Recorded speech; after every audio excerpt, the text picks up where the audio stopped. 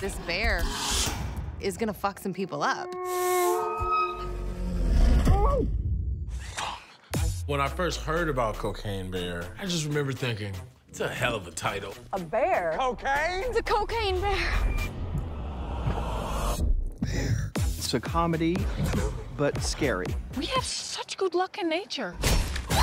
It's so out there and bizarre, and the real story is out of control. Millions of dollars worth of cocaine fell from the sky. Andrew Thornton II, this notorious drug runner. He threw bags of cocaine into the Appalachian Mountains. The drug dealer went to go find the duffel bags, but what found it first was a black bear.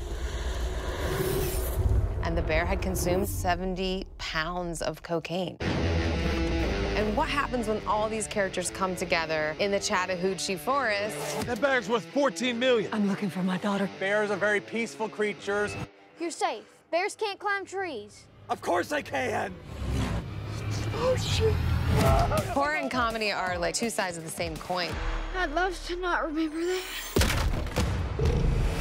But it kind of seems like the thing that stays with a man forever. I essentially make comedies and I put them inside of other movies. And this is a comedy inside of a horror movie. I don't like this. Please stop. I've gotten the opportunity a few times to work for actors turned directors, and EB is just wonderful. She loves improvisation, and she has this unique feel of what is funny and what is true. The bear did cocaine. A bear did cocaine. This is exactly what I think would happen if a bear was on cocaine. There you go, girl. Yeah. The bear. It loves cocaine.